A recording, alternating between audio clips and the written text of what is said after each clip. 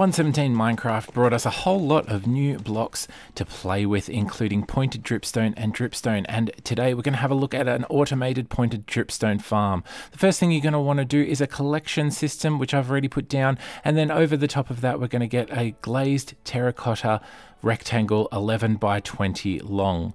We're then going to go into each of the corners and build up by 10 blocks, and once we've gotten up those corner posts, we're going to fill it in and make it something like a box, just like you're seeing on screen. That is going to be an area of 13 by 22. Next thing we're going to do is put in 2 flying machines, one upside down and one the right way up. I will put a link in the description to my video on sweeper flying machines. That's going to be how we are harvesting, and as you can see, I'm putting glass on the ends of this machine so that it doesn't stick to walls that we'll be putting in later.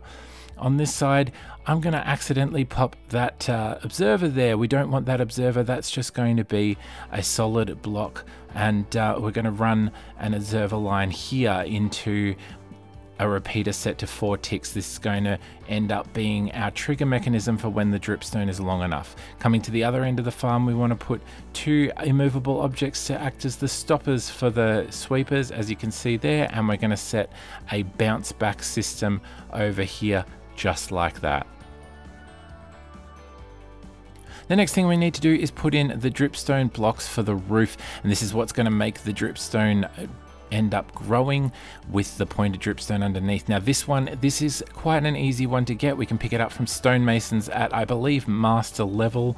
It's the pointed dripstone that will be a little bit more difficult, but once you have one you can keep growing more. We're going to head on underneath here now, and you can do this from standing on the floor, which is a benefit of the height, and we're just going to put in all of the farmable location some dripstone. And as I said, if you can only find a couple to begin with, they do grow and you can start to increase your collection as you go.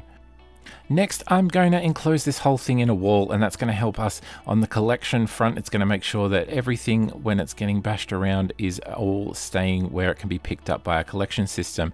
But on the walls, I'm just going to make sure that I'm using some glazed terracotta, or you could use leaves, anything that slime blocks won't stick to, just where it would otherwise touch the walls.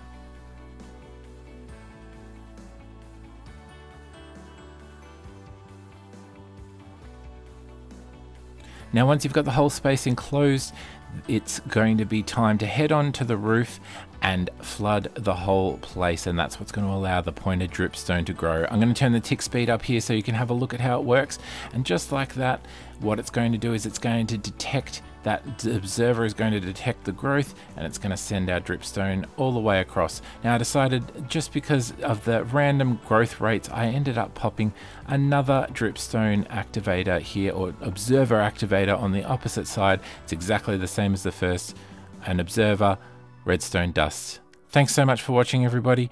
I do hope that you found use for this, and I will catch you all in the next video. Subscribe if you haven't already, and check out my SMP content on channel 64.